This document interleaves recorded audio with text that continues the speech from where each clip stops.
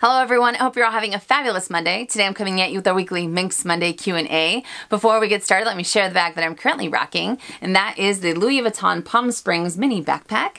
Alright, so grab your coffee, grab your tea, let's start your workout, let's go to work, let's do your laundry, whatever it is that you do, come join me. We have some awesome topics to cover today. Before we jump right into the questions, I had a lot of you guys asking me my thoughts on the all-in tote from Louis Vuitton from this past weekend.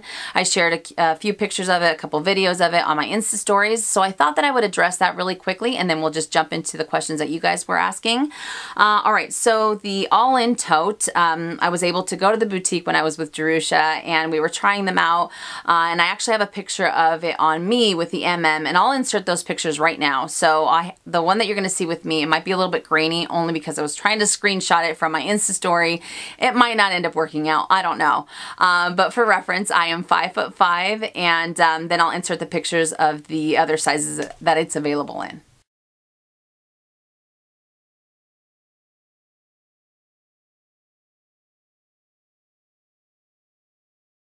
Alright, so it's available in two different sizes, the MM, which retails for $16.20 here in the States, and the GM, which retails for $17.70 here in the States. It is technically a luggage piece, so it's in the travel section. You won't be able to find it in the handbag section. And, you know, there's a few things that I do like about it. I like the fact that it comes with a zippered closure, so you have a little bit more privacy. It's a very large tote. You can, I mean, it's perfect for traveling if you end up carrying quite a bit with you. I also like the fact that it has the straps that are not very thin, so that way if you have a crazy amount of items inside, it won't end up digging into your shoulder. So it's a little bit more comfortable, and it's just a very, very large tote. So I get that they wanted it to be very comfortable to travel with. That way you can just kind of, you can fold it down. That's why there's not a whole lot of structure to it. But as great as that is, it's personally not for me, only because of the price point that it has. I remember when I tried it on, I was just like, oh yeah, this is pretty nice. I really like it. And then she told me the price point and I'm like, you're lying. She's all, no, I promise. And I said, but it's mostly all canvas, you know, and I couldn't wrap my head around it. I'm like, that's crazy. A Neverfull is less expensive.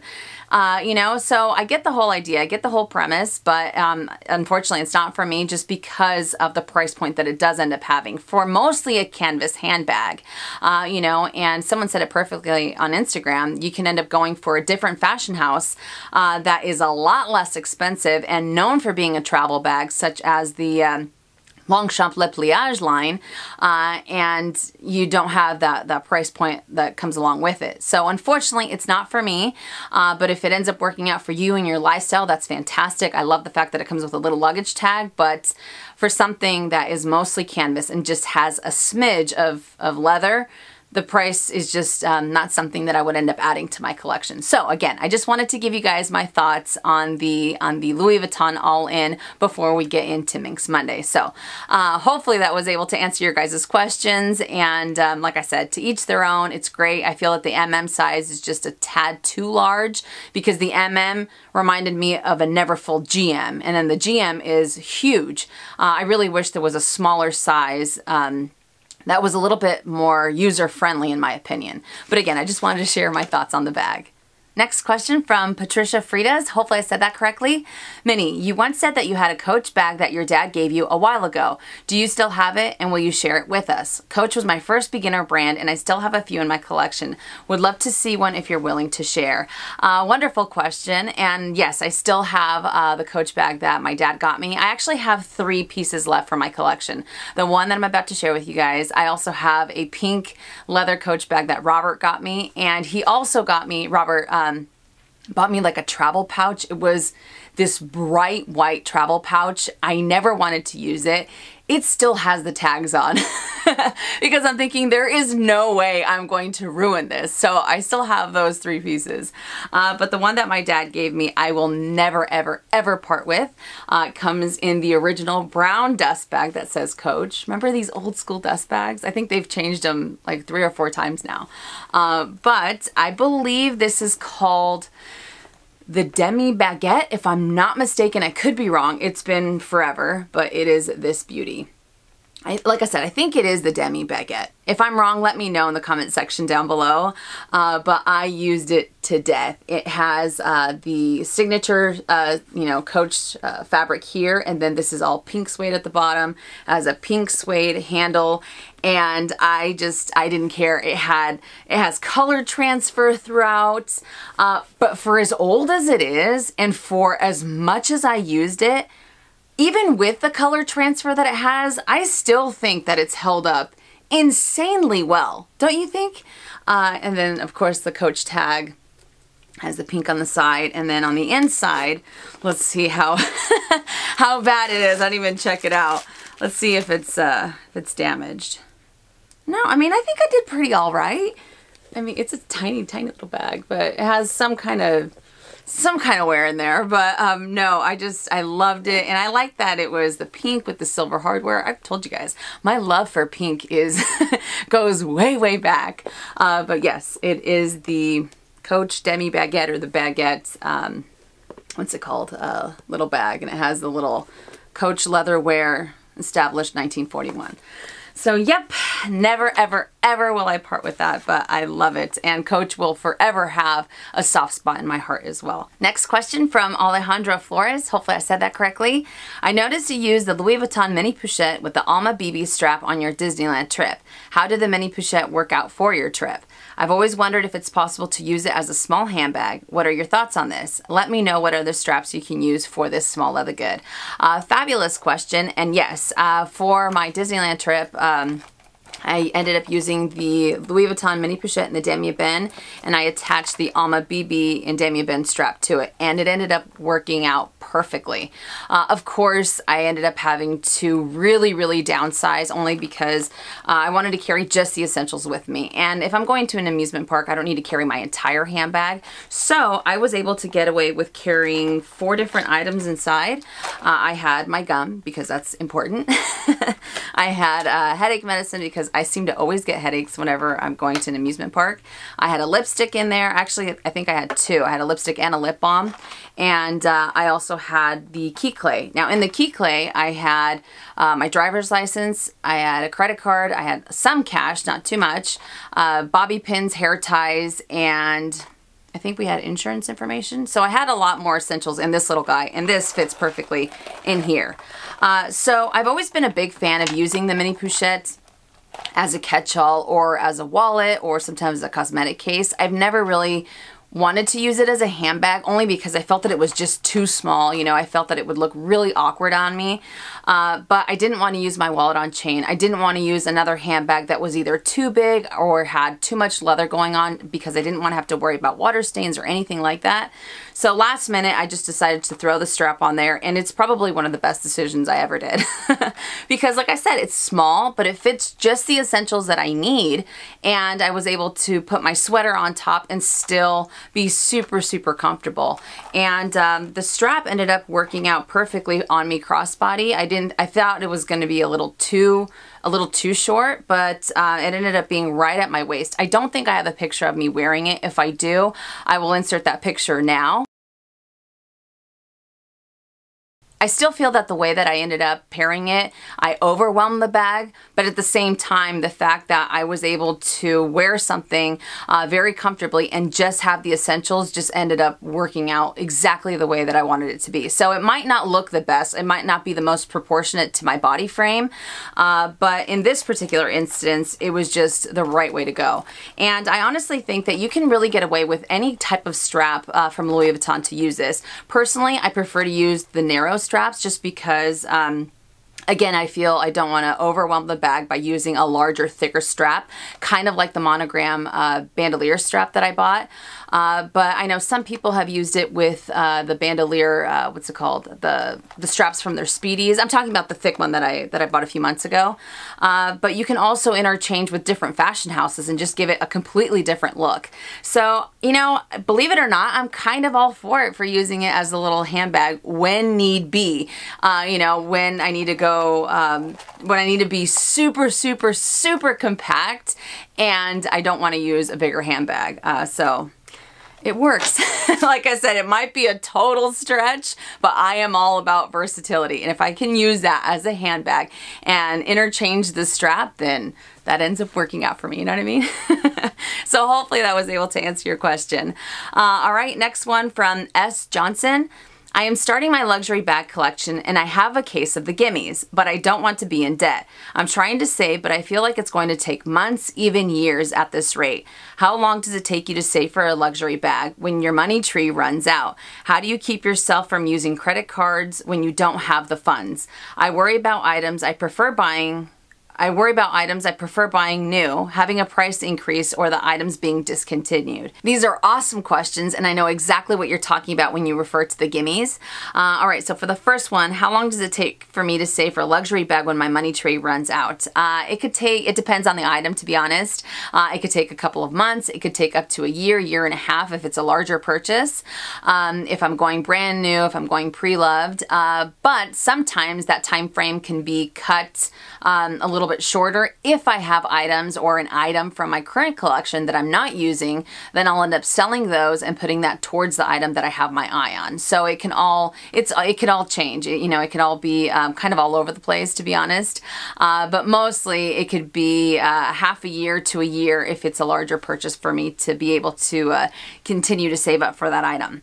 All right, and how do I keep myself from using credit cards when I don't have the funds? This is just something that I've done ever since I was a lot younger.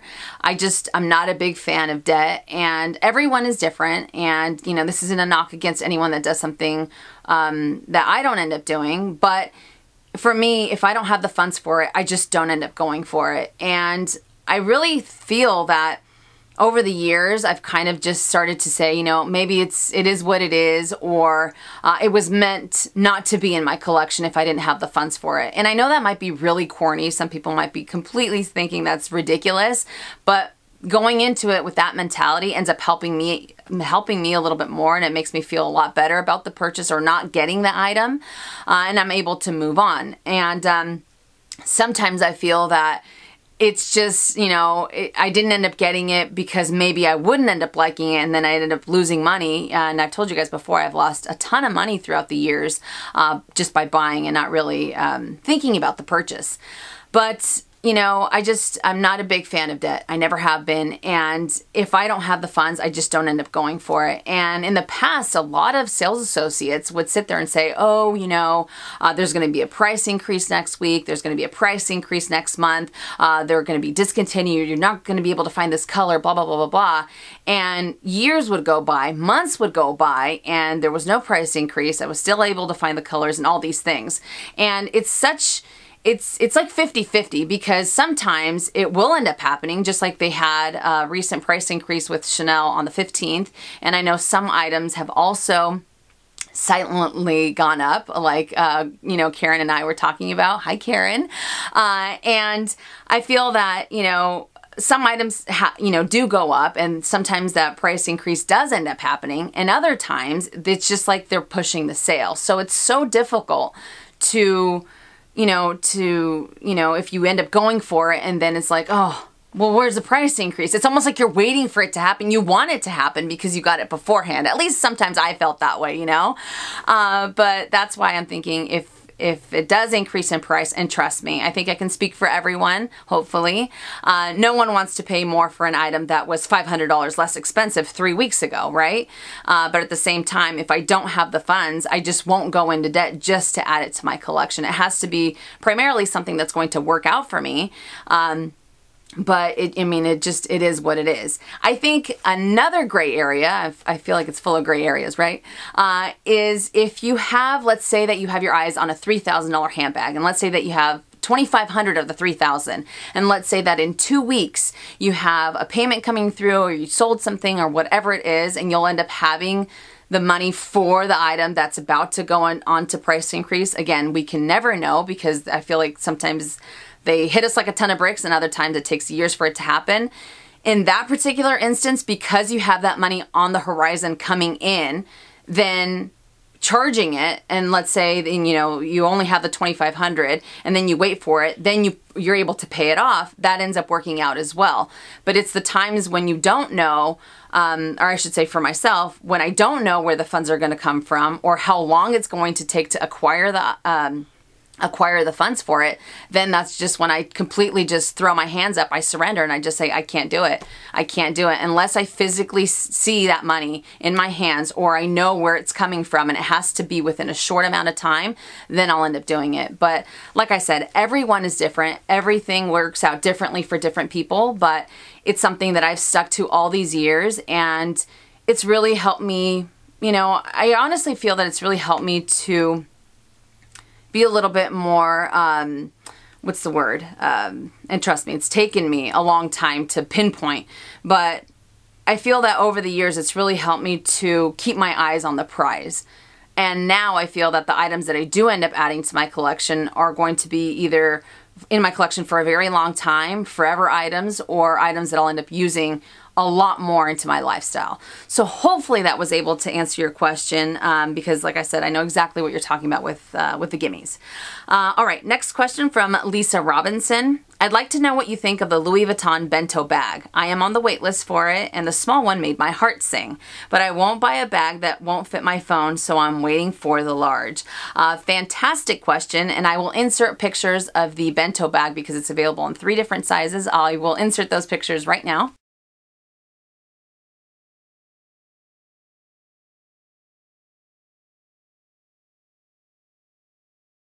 All right, so the bento box East-West, my beautiful friend Linda, Leo Lion LV, she just unboxed it on her channel. I believe that one is around the $2,600 price point. And then you also have the bento box itself. It's a smaller one. I believe that one's $2,300-ish. And you also have the bento box BB, or the bento BB, and I believe that one's all leather, and that one's like $2,800-ish, $2,900-ish. They were recently released. They're from the Cruise 2018 collection, and let me tell you, this bag, I didn't know how I felt about it at first. You know, when I first saw pictures on the lookbook, I was thinking, I don't know, it's kind of busy, it's kind of this, it's kind of that. But upon seeing the bag, I don't know what it is. The bento box, the East-West, I think it is absolutely fabulous. It's edgy, and it's kind of mysterious, and it's very Linda. I'm sure Linda will agree, won't you? It is perfect for her collection. But it has the monogram, reverse monogram. You also have the black leather, and it also comes with a removable strap, so it also makes it very versatile. But I don't know what it is about this bag, and it's not it doesn't have all these crazy bells and whistles, but I just think that it works. I don't know what it is, and I think it's the edginess, and usually you guys know that I tend to stick to classics. That's mostly what I end up going for. But this one just has such a unique silhouette to it that I'm just kind of like, I don't know, it's intriguing. And it's one of those bags that you won't end up seeing, you know, on every corner type of thing. So I think it's awesome. If it's something that you love, then definitely go for it. I think all 3 sizes are very, very cute. I agree with you though. I like the East-West a lot better than the other 2, just because of the size that it has. And it's still not a very large, overwhelming bag in my opinion. But like I said, the fact that it's different, it's edgy, it's mysterious, and the lock on it is insanely gorgeous. So I think it's definitely a conversation starter. That's what I like to refer to it when it's a unique type of bag. You know, like I said, you don't see them on every corner. So it's a conversation starter. So if it makes your heart sing, if you like the smaller one or the larger one, or whichever one you go for, I think that these are absolutely fantastic. And please let us know which one you end up going for. So hopefully that was able to answer your question. All right, next question from Monica T. I recently purchased my first Chanel bag, medium classic flap in black lambskin with silver hardware. Congratulations, that is a fabulous, fabulous combination. Due to its current retail price, I've decided to go through Preloved Market as I wasn't sure I wanted to spend so much money on a new piece. When it finally arrived at my house, I had mixed feelings about it. There was an excitement, but I also felt like I was cheating myself. I actually waited several hours before I even opened the package. And when I did, there were no butterflies. I don't want to sound like a snob who only feels excitement when purchasing a brand new bag, but have you ever experienced similar feelings when purchasing pre-loved goods? This is a fantastic, fantastic question. And once again, congratulations on your beautiful medium classic flap. Like I said, I love that combination. Okay, so I completely understand your feelings. And again, I'm only going to speak for myself, but when it comes to a brand new item, sometimes I feel that there's a type of adrenaline.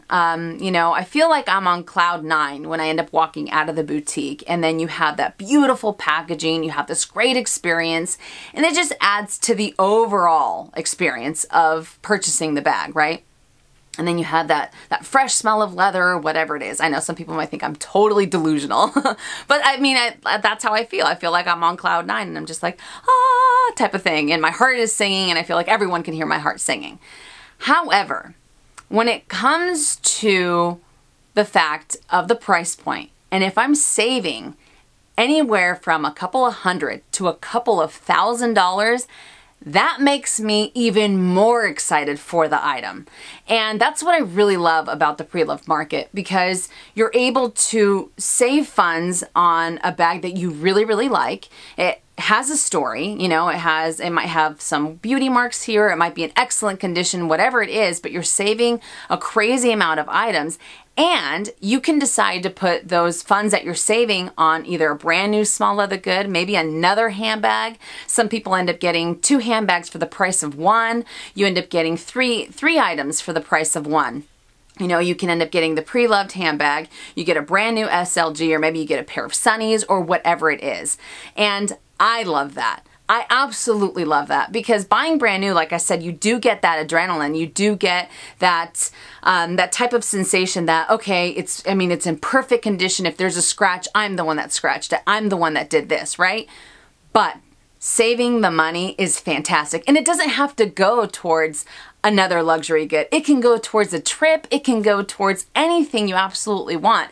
And at any point in time that we can save money on luxury goods and give them a new chapter, then I am absolutely all for it. I think that is fantastic. So, like I said, I completely understand where you're coming from, but by all means, you're definitely not cheating yourself, because you're able to save that much money on the item that you like. And plus, I feel that when it comes to getting items pre-loved, at least for me, I feel like I don't have to baby them as much, you know what I mean, versus getting it brand new. And there have been times in the past when I would get a brand new item, I didn't want anything to happen to the vaqueta, I didn't want anything to happen to the leather, what have you, and it would sit on my shelf forever and a day. Versus getting it pre-loved, I'm just, you know, it might have a little beauty mark here and there, it might have a little bit of scratch there, whatever, but it still kind of lets me relax a litno bit, and it lets me enjoy the bag quicker and a little bit more. So I don't know if that makes sense or not, but I say go, heck no. Just embrace it. You know, you didn't cheat yourself. You saved money, and maybe you'll end up getting a brand new small leather good, or maybe you'll end up getting a handbag with the savings. Who knows? But I think that is absolutely fabulous and wonderful. Nope, absolutely nothing wrong with going the pre-loved route, and it's just as exciting to save money. At least I feel that way. You know, so I am all for saving the money, and hopefully that was able to answer your question. And if you do decide to keep it, then by all means, rock your handbag and just don't even think about it. All right, but fantastic question. Next one from Hi, I'm Shannon. What handbag is next on your wish list? It is actually the Chanel reissue. I haven't really, I thought I decided on what size I wanted. Now I'm kind of all up in the air. And it was between keeping the pink Chanel Deauville that I unboxed last week, which I am now keeping, or going the pre-loved route for the Chanel reissue, but I still can't decide what size I want. And I keep going back and forth with the hardware. Sometimes I'm like, no, I'm gonna get gold. And then I see the ruthenium, and I really like the overall look of it, so I'm like, maybe I'll go for the ruthenium. So until I can figure out exactly what I want, I'm gonna have to put it on hold for now. But it is the Chanel reissue. I honestly think, and I say that very loosely, the Chanel reissue might just be my last Chanel handbag that I add to my collection. That's why I said I say it very loosely. Unless the perfect red comes along, then I won't end up, then I'll end up getting a new one. I mean, another bag. Oh my God, what have I told you guys? I'm just a crazy bag lady. Next question from Laura G. Have you ever gotten your Holy Grail bag, then after getting it, wanting yet another Holy Grail bag, or are you satisfied? This is a wonderful question, and at one point in time I had two Holy Grail bags that they were a tie. Really one was a little bit higher up than the other because I kept thinking there is no way I will ever be able to get it. The price point just made me, I felt like I was hyperventilating type of thing. And those are the Chanel Jumbo and the Louis Vuitton Speedy 30 in multicolor Blanc. So I was able to get both of these beauties. Unfortunately, one of them did end up leaving my collection because I couldn't bring myself to use it. It was too beautiful, and that was the Louis Vuitton one. And I am 100% satisfied with my Holy Grail bag. There is no other Holy Grail bag for me. There are a few other bags out there that I really like, but the Jumbo was just, you know, and the fact that I was able to get it, I don't know, it's kind of a weird feeling, to be honest. I wish I could put it into words, so I'm having the hardest time trying to articulate those feelings. But I think it was just one of those things that I was able to, with hard work and patience, I was able to acquire that just really has such a special place in my heart, you know. And the Louis Vuitton one, yes, I loved it for so long. Like I said, it sparked my interest. But the Jumbo was a little bit different, you know, and there was a huge price difference between the two. But no, you know, I am 100% satisfied. There's no other Holy Grail bag for me. The Jumbo is it. And even if I don't use the Jumbo as much as I use my medium large, still I'm happy with it. I don't think it will ever leave my collection, but if I end up adding other bags to my collection, they're not going to be Holy Grail bags just because of, you know, how long it took. All the hard work, all the everything that went into putting funds towards that Jumbo. I mean, no, there's nothing else. So I am good to go. No other Holy Grail bags. But fantastic question. All right, and the last question from Hunter B. I've been looking at Apple Watch bands and I came across some on Etsy. They are made from older Louis Vuitton bags. What are your thoughts on reusing the canvas from bags like this?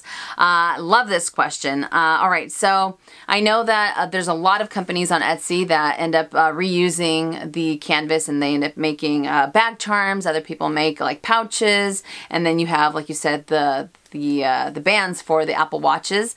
And I think that is a fantastic idea because, kind of like what I touched base on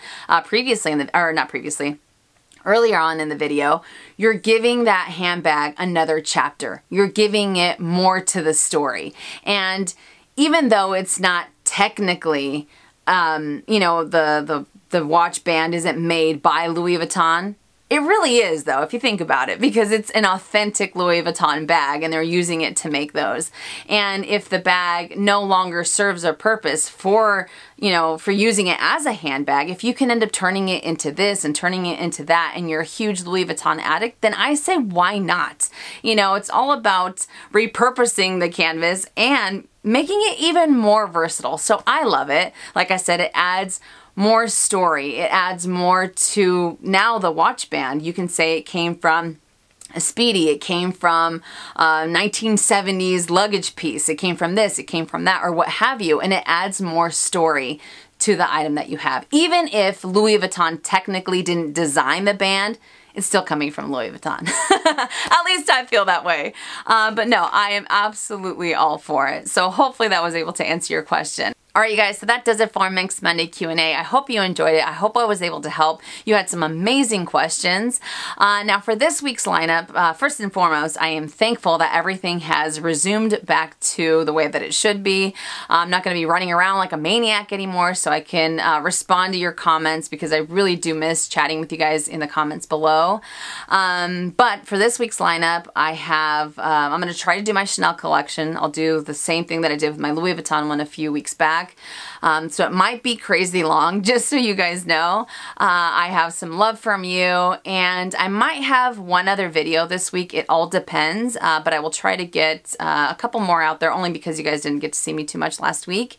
But if for whatever reason that it doesn't end up working out, I want to wish you guys a very happy Thanksgiving. I hope you're able to spend it with your family and friends and just enjoy the holiday, because I know from now until Christmas, it gets crazy, crazy because you have Black Friday, you have all these things going on, and I do not go Black Friday shopping anymore. I used to stand in line, and now I'm like, I'll do everything online. It makes it so much easier. But if you guys enjoy this video, please give it a thumbs up. If you haven't already and you would like to, please subscribe to my YouTube channel by clicking on the red button down below and hitting that bell so you're notified when I upload videos, which is anywhere from 2 to 3 times a week. And I will see you guys later this week. And as always, make it a fabulous day or not. The choice is yours. Have a great day, you guys.